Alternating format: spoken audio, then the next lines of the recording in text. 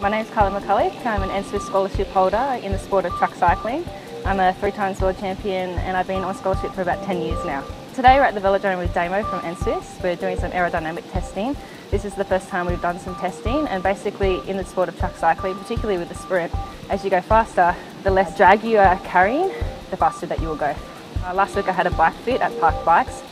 We basically set up the best position for me aerodynamically and also power-wise, and today we're at the track to see what that different position has done for me in my aerodynamics. One of the reasons why I moved back to New South Wales is because they really look at these 1% of gains, and I think NSWIS is one of the best in the world really when it comes to getting those out of their athletes, particularly the athletes at the top level. We have to make sure that our position is set up 100% correct so that we can produce the most power but also cut the best shape for the air. I'm looking at winning gold in Tokyo, so today is really the first step towards getting as fast as I can in my position.